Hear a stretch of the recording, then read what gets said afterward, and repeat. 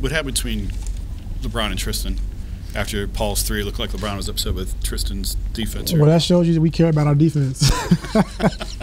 I had good intentions, but a little bit too demonstrative at that point in the game. I can't show up my teammates, that's for sure. Especially Double T works hard for our team, and he's a big-time player for our team. So we wanted to try to top block him, which Braun was doing a good job of being physical, on his body. But then he would go back door and shake, and then come back off. And Tristan, you top block, and the big's supposed to drop. So when he comes back off the screen, he wasn't able to get up fast enough. So, Paul George, he's a great player, and he made some shifty moves, and he got up and made some big shots.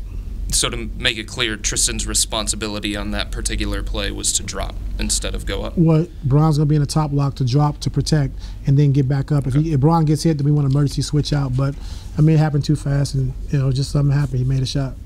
I had good intentions on what I wanted to happen, but the way it came out was probably don't look good on TV. So. Did you guys sort it out, Braun? Who?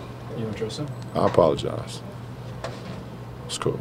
They both was mad and frustrated, but you want to see. We wanted to win that game. It was a big play, and some miscommunication right there, and but they got over it.